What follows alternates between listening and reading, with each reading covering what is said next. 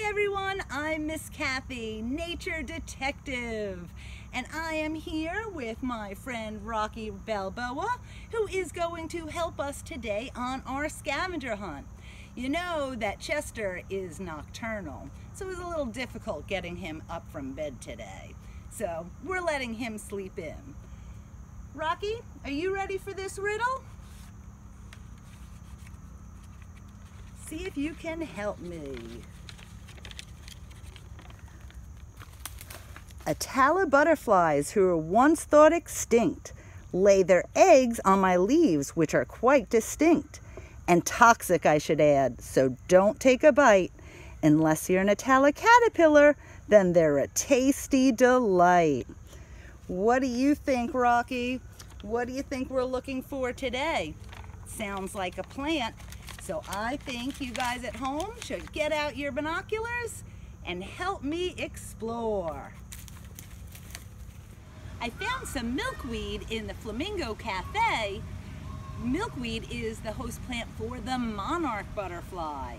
But I don't see any Atala butterflies here right now, so we're gonna have to keep looking.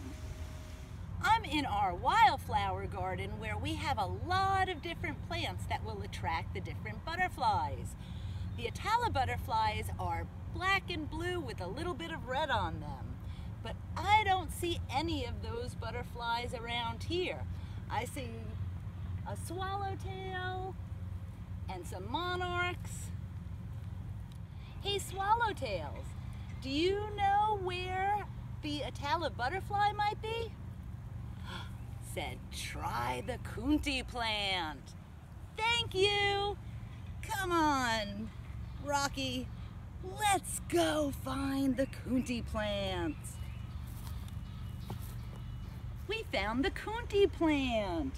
Now the Kunti plant is a small woody cycad. Cycads are prehistoric plants, and fossil records show that some cycads existed 280 million years ago.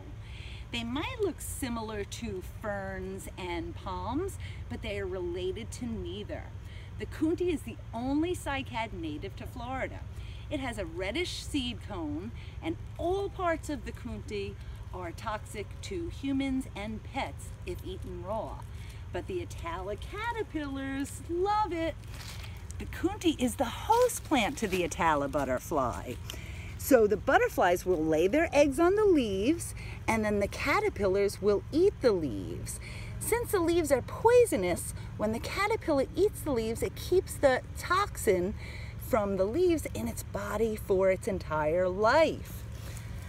Any animal that thinks the Atala is a tasty treat is going to be wrong because of these toxins.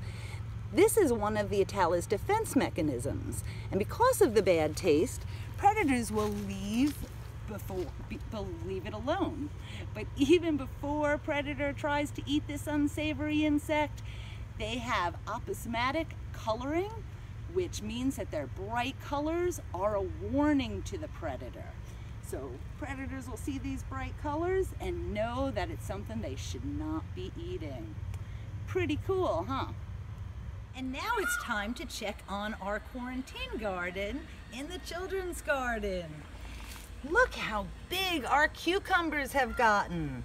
The tomatoes are growing pretty well, and so are the peas.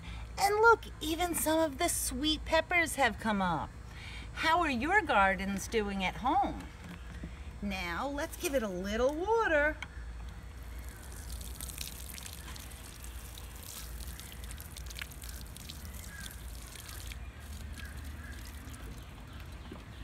And now, let's go and do some crafts with cats. Come this way.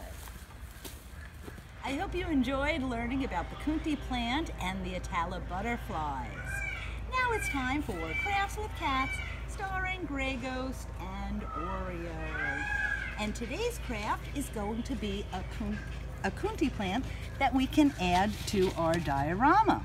Just go to flamingogardens.org, click on the Education tab for the scavenger hunt so that you can find the picture. You can also draw your own picture if you'd like. You can print it on cardstock so it's a little bit thicker and is easier to stand up. After you print it up, you're going to cut it out. Leave a little bit on the bottom so that you can make the stand, and then you're going to put it in your hardwood hammock. Now we added another hardwood hammock because we know there's going to be a lot more things that need to be on the ground. So you can take another egg carton top and cover it with green paper if your diorama needs more land. And now it is time for tomorrow's riddle. Let's see what we will be searching for on our scavenger hunt tomorrow. Many think I'm a tree, but I'm actually a grass. As the world's largest crop, they can produce me in mass. My reed is sweeter than you might think. You can use me as a stirrer in a tropical drink. That sounds pretty good. What do you think we're going to be searching for tomorrow? Well, start thinking. And remember, you can visit us at flamingogardens.org. Just click on the Education tab for the scavenger hunt.